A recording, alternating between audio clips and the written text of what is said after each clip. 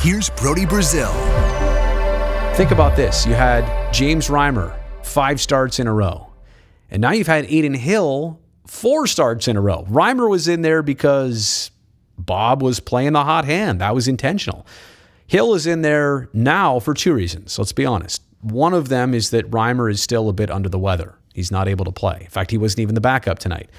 But Adin Hill, with the exception of the Columbus game, I mean, he allowed, well, let me think here. Was it one against the Islanders? Was that right? Was that the 2-1? Yeah, 2-1 overtime win. He allowed 1 against the Rangers.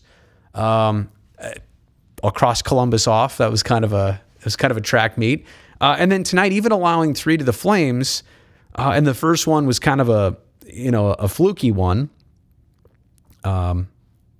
Ruzicka's goal was, I got nothing to say about that right out front. And then that was the third one. And then Gaudreau's goal, the second one, that was a lot of talent too. But I guess my point is, even tonight in allowing 3 to Calgary, I'm looking at Adin Hill as having a pretty good game.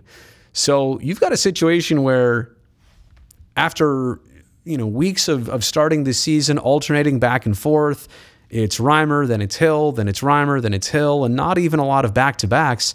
It's been kind of weird that it's been Reimer 5 times in a row, and then Hill now 4 times in a row. But with that said, both these guys have kind of jumped out to the opportunities at hand and responded greatly to it. So I'm pretty sure the idea was to platoon Hill and Reimer, but Reimer played like he was Patrick Waugh, and the Sharks just ran with it. Yeah, and Tim, that's kind of, I know that comment was from a while ago, but that's just what I was saying right there. You didn't necessarily expect Bob Boughner to hand over the reins of the number 1 to either guy, really. It did happen, and now it's swung the other way. And I think both guys still proving that they're capable. If you're not a fan of Adin Hill, you better start scouting another goalie then, because Reimer is 33 and probably only has another year or 2 at this level. I don't know, Drew. I mean, I think goalies can extend their career far longer than skaters, and I don't see any cracks in Reimer's game. I think he's been very effective this year. Rebound control, especially. Honestly, of the 2, Reimer's been the more consistent, been the more predictable, but I think Adin Hill has also shown that he's capable of these types of wins, these types of streaks, these types of runs.